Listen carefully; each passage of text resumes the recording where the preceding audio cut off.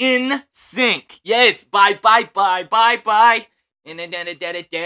Yeah, you know, Justin Timberlake, Joey Fatone, Lance Bass, Chris Kirkpatrick, and JC. Yeah, all of them. They were all in there, and apparently they are expected, get this, to reunite and put out a new song for the third installment of the Trolls movie.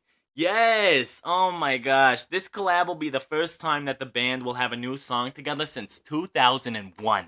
Okay?